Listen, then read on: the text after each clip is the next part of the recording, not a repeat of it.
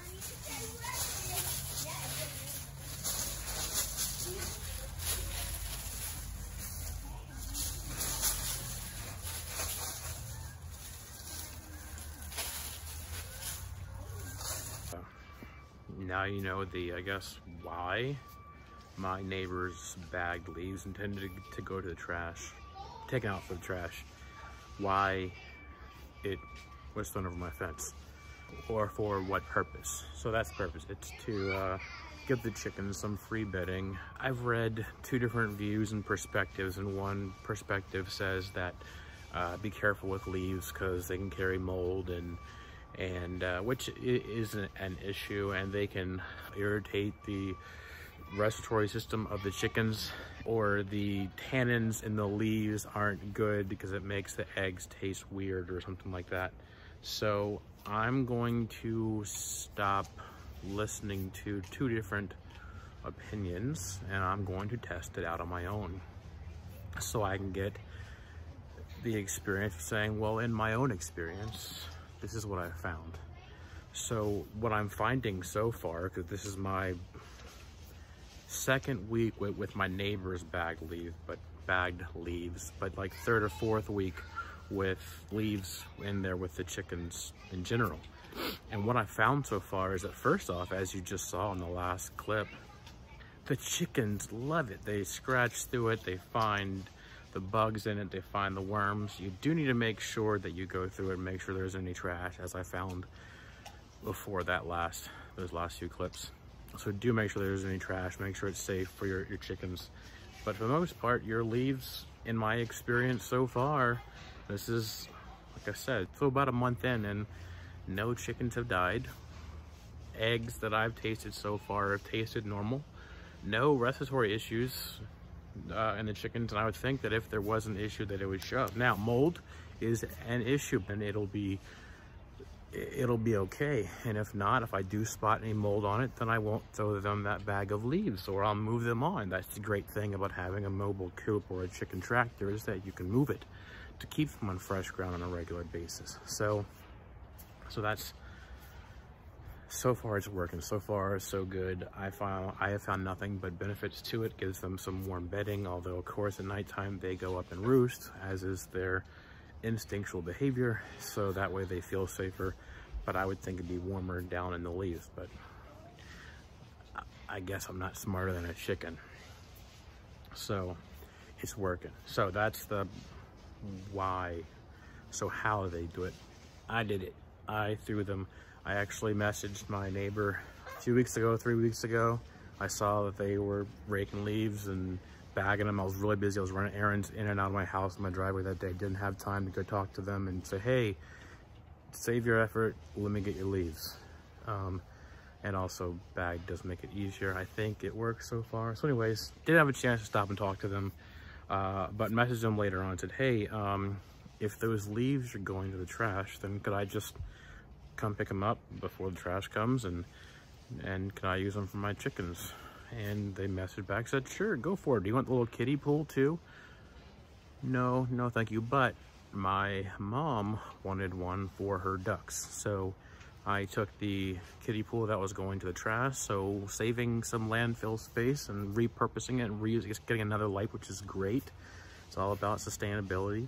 So mom gets the pink kiddie pool for her duck. It's a special needs duck. You might see it on my Instagram if you go check it out at Dorrell Creek Farm. You'll see it waddling around. That's the one. He can't get into a full-size kiddie pool, but he can get into the smaller size one. So she's using that. My neighbor doesn't have as much on the trash.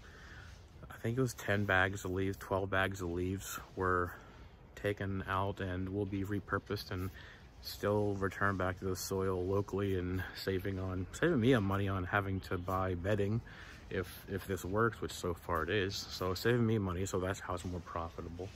I mean, when it gets really cold, well, I'd probably buy hay or straw bales and put it up next to the edge to insulate it more. Yes, that's for in the future when it does get that cold or that much snow comes, I will be prepared. But it is now December, and in my area in Virginia, we don't really worry about too much snow until February is the most likely month. It's also the coldest month.